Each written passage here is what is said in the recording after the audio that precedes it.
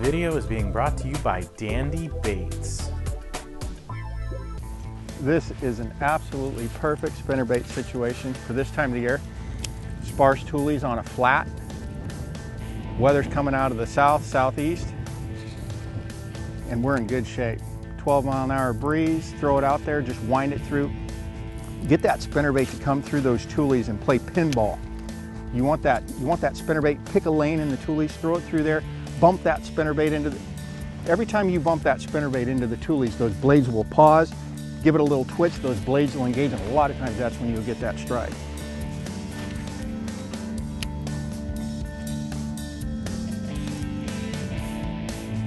That spinnerbait on the reel that just doesn't cast very good. There he is right there. Striped bass. We're not fishing for those. What? No. I'm fishing for what? I'm fishing for anything that'll bite a spinnerbait. That is a DQ right there. DQ for what? If you're going to catch a striper on a spinnerbait, at least make him a good one. Yeah. Is that really how you feel? Oh yeah. About my efforts? Oh yeah. You know, here I'm working my heart out just to get bit. I didn't see you catch anything. Oh, that's coming. You know, see how that worked? I get trashed because I got the fish, but if he catches it, I get to hear a long story about his technique and his cast and his ability to weave it through the toolies. That's what I get to hear about. Pretty much. Pretty much. How precise the technique was. Hey, you know what? How money the cast was. Dandy Baits Spinnerbaits comes through again. Perfect tempo in the retrieve.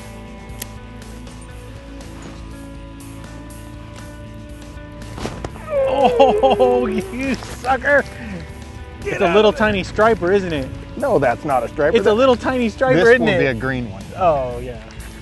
It's always a green one when you're in the front of the boat. Oh, yeah. How does that work? Yeah. Oh. Look at you go. Oh. They're going to get bigger, right? You know, I'm with the famous Bobby Barrack right now. Man. This is 5-pound only club.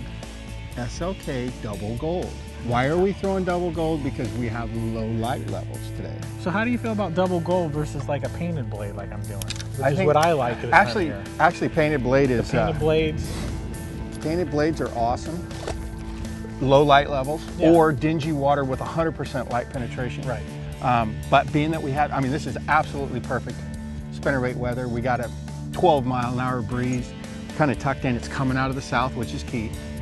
And I'm throwing SLK 040 wire, really important. I know you got.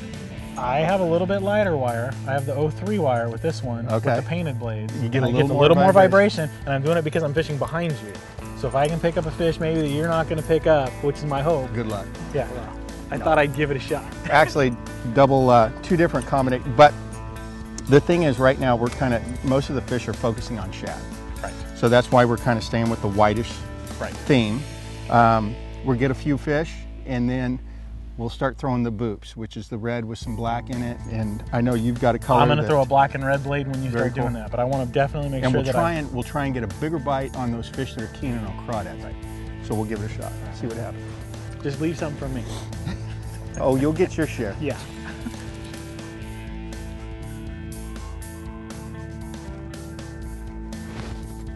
Oh, come out of there. Oh. Oh, she got me on the tool. Look at that. Look at that toolie dance. Look at that toolie dance. Let's see if she'll stay pegged. I don't want to keep her pegged. I don't want to wreck this area for that one fish. Come out of there. It's a good fish. Oh yeah. She coming? That's a good fish. She's still pinned on. She's on that one toolie. Oh, yes she is. That's a good one.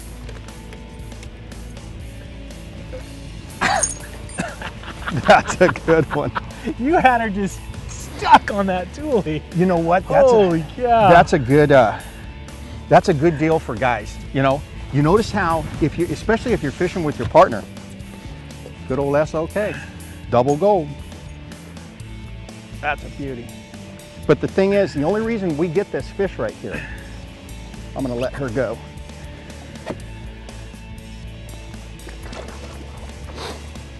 The only reason we catch that fish, I swing, she goes right into a toolie and she gets tangled up. Don't sit there and pull on her. Something's gonna give. Either your line or that hook's gonna pull away from the fish's flesh, okay? Get on your trolling motor. If you're with another guy, get on the trolling motor, keep a load in your rod, wind up to it, maintain that load. Really important, okay? That'll keep hook point pressure in that fish's nose.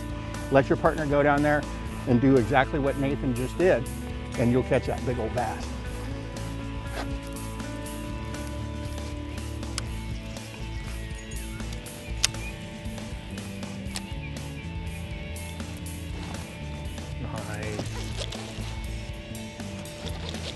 Nice, Boy, that thing landed right in the toolie. Oh. That thing landed right in the toolie, and just as I pulled it, just as I pulled it off the toolie, she ate that thing. It's like she was looking at it on the. There's a spinnerbait fish right there. Good one. Holy cow. I messed up and threw it a little bit too far, and it landed on the toolie, and I pulled that toolie, leaned over like that, and it slid right off, and the blades engaged, and she ate it. You know, one of the other things that those fish will do is after each fish, they'll open up your spinnerbait like that. So what I do is I just kind of hold the head right there with my thumb, and I press down on the wire. Makes everything a little more compact.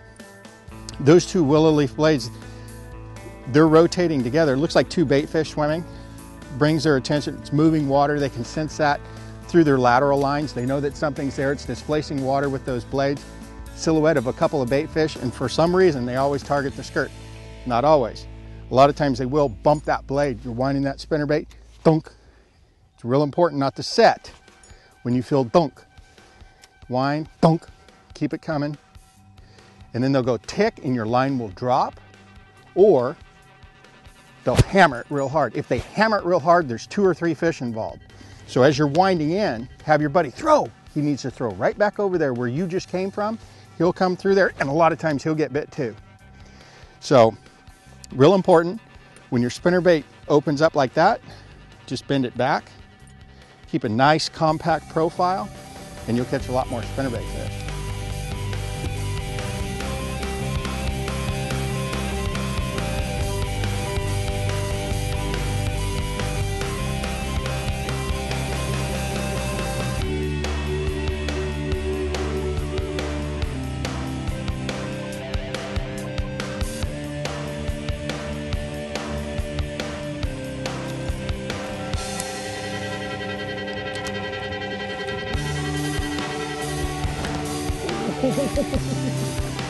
Out of the ditches, huh? Boy, she was in that stuff. She was in that stuff. Mr. Boops! Hot bass. Mr. Boops! What are you doing with all that red stuff on your nose? Thought he had a crawdad. Almost got a head.